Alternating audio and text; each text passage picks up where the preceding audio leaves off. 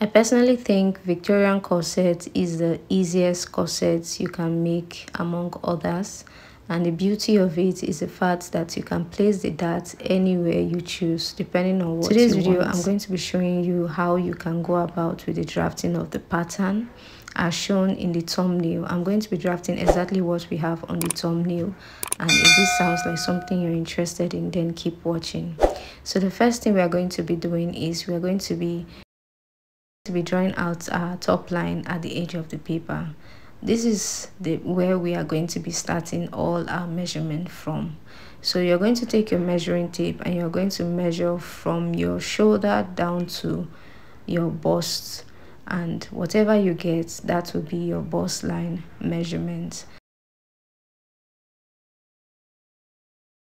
So after marking the bust line, you're going to go up by 2 inches. This is a standard measurement for all body sizes. So when you get your bust measurement, just go up by 2 inches, and that will be the chest line measurement. And then from here, I'm going to be marking half of my shoulder measurements.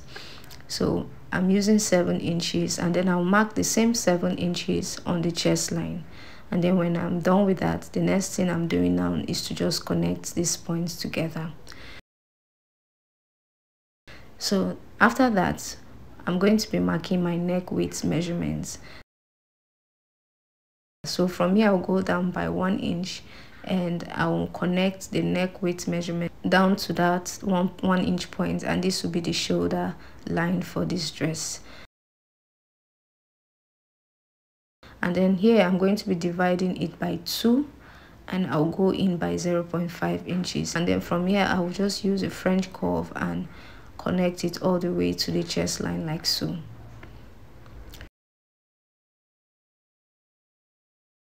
So this will be the armhole for this top. So after that, I'm going to be going in by 2 inches. This will be where I want my neckline for this Victorian corset to be. You can use exactly what you have on the chest line as your neckline, or you can go up by 1 inch or more depending on what you want. So I'm going up by 2 inches, and I'll connect it all the way to the armhole. So from the top line, I'm going to be marking my underbust measurements, and then I'll mark my waistline measurement and also my hip line measurement. The length of the paper is exactly my hip line measurement, so I'm just going to be using it there. And then from here, I'm just going to connect. I'll be connecting the lines like so. So after drawing out the line, I'm just going to label it as shown: the underbust, the waistline, and the hip line measurement. So from the bust line, I'm going to be marking half of my nipple to nipple measurement, which is also known as the bust span measurement. I'll mark it all the way down to the hip line, and I will draw a straight line. So after drawing the straight line, on the shoulder line that we drew out earlier, I'm going to be dividing it by 2. Whatever I get, I'm just going to mark it there, and I'll connect it all the way down to the bust line. So the next thing we are going to be doing is to mark out the darts for this Victorian corset. So the first dart I'll be using is 0.75 inch on both sides. That means if you join all of them together, 0.5 inch plus 0.5 inch, I'm using a dart of 1.5 inches. You can use 1 inches on both sides depending on your body size. If you're a plus size, I would advise you go for 1 inch on both sides. Then I will also do the same thing on the underbust line, and I will connect it drawing a straight line. From here also, I'm going to connect it all the way down to the hip line.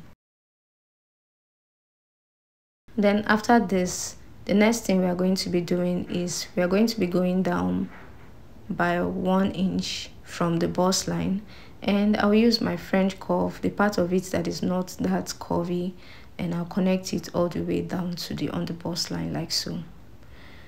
So when you're done with that, the next thing to do now is on the chest line where that shoulder that is, I'm going to be marking the same 0.75 inch on both sides, just like we did for the underbust and the waistline, and I'll use the French curve to connect it. That means the dart that we have on the neckline is also 1.5 inches, just like we have for the underbust and the waistline. If you're using 1 inch on the waistline, that means you're using 1 inch on the underbust and 1 inch on the neckline. So now I'm going to be dividing my bust measurement by 4. I'll mark it there. Whatever I get, I'll mark it there. And then I'll also replace the darts, the 1.5 inch darts that we marked on the neckline. So I'll just mark 1.5 inch on that point. So when you're done with this, the next thing to do now is you are going to minus 2 inches away from your waistline measurements. I just want that waistline to be a little bit snatched at that point. That's why I'm minusing 2 inches away from it. So my waistline is 26. I'm minusing 2 inches, that is 24. So I'm going to divide 24 inches by 4, which is 6 inches. So I'm marking 6 inches there. I'll also go ahead to replace the dart that is on that point, which is 1.5 inches. I'll mark it, and I'll also add another 1.5 inches to the darts that I'll be adding later on. So I want to add extra 1.5 inches to it. That means I'll just mark everything on that point, and by the time I'm done, I'll just connect it all the way to the chest line. So now the 1.5 inches extra that I added, I'm going to be marking half an inch from the center front on the waistline, and I'll connect it all the way to the neckline here. I'll also connect it down to the hip line measurement like so. That means from that 1.5 inches, I've removed half inches from it to mark the darts on the center front. That is where I want the darts to be. Like I said, Victorian corset, you can place the darts anywhere you want. So the next darts that I want to impute, I want to divide from the waistline all the way to the dart. I want to divide these points by 2. And then whatever I get, that is where I'll be placing my third dart. So after dividing it by 2, I'm just going to be marking 0.5 inches on both sides. That means together the dart is 1 inches for the third dart placements. I'm using 1 inches. So after that, I'll just connect it all the way down. Remember, I said Victorian corset, you can place the dart anywhere you choose.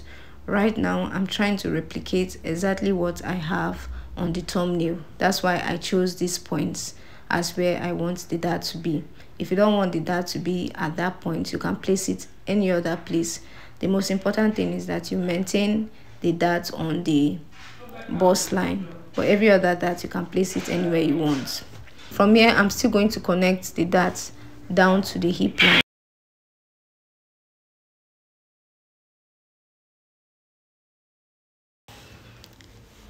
So when you're done connecting, the next thing we are going to do is we're going to divide our hip line our hip by 4, and then we'll mark it there. And now you use a straight rule to connect it all the way down like so.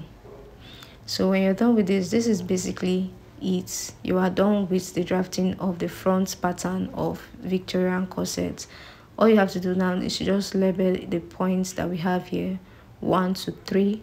So right now what I want to do is to sew a top instead of using it to sew a jumpsuit. So I'm going to sew a top and a trouser separately. So that's why I'm cutting it 4 inches below the waistline. You can cut it directly on the waistline if you want to use it to sew a jumpsuit. Also, from this point, you can use it as the sleeve if you want to add a sleeve to it like this. That is, if you don't want it to be off shoulder, you want to add a sleeve, you can use that as the sleeve as shown in the picture.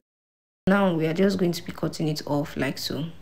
Just pay attention to how I'm cutting it. I'm removing the darts from it, and this is what it should look like by the time you're done.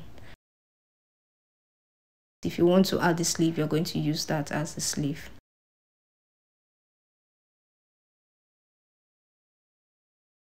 Now we are going to be drafting for the back.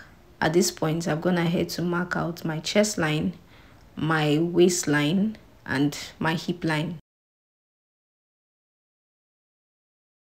So after that, I'm just going to be marking half of my shoulder measurements on the top line all the way down to the chest line.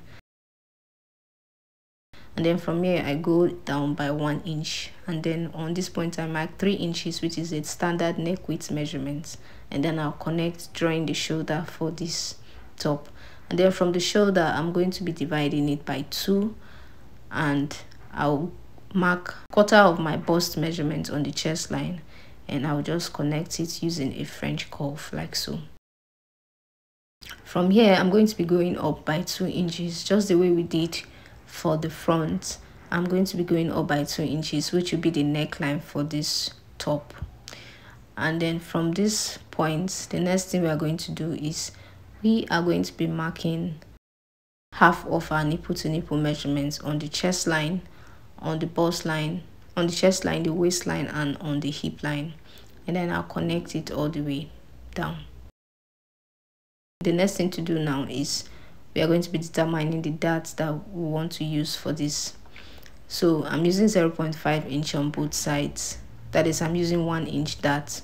While for the chest line, I'm going in by 0.25 inch on both sides. I just want to tighten up that chest line point a little bit. So you're going to connect it like so, and then you connect it all the way down to the hip line as well. So at the end of the day, I've used 1 inch. I'm using 1 inch dart. And then after that, we are going to be marking quarter of our waist measurements. And then you add back that 1 inch dart that we added.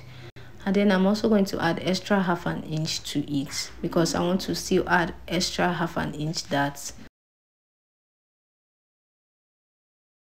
Now I'm going to divide it by 2. This point by 2, and then whatever I get, I'm going to be marking 0.25 inch on both sides like this. I'm also going ahead to extend the dart on that point all the way to the neckline. So from that point that we divided by 2, I'm going to mark it all the way up to the neckline like so. That means I added 0.25 inch on both sides to get half an inch dart in total. So I'm also going to mark it all the way down to the hip line.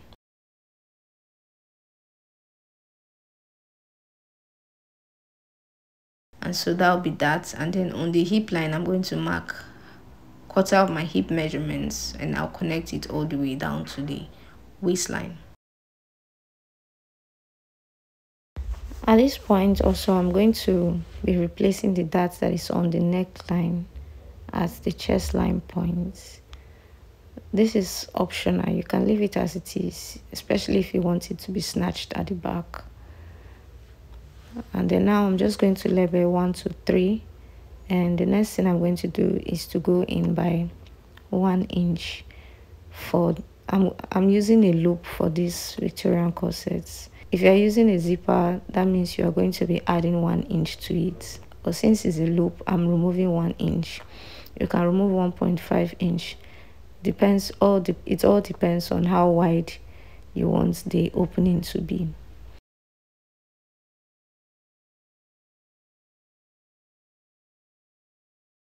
And then I'm also going down by 4 inch, just like I did in front. I'm repeating the same thing at the back, and all we have to do now is to cut it off.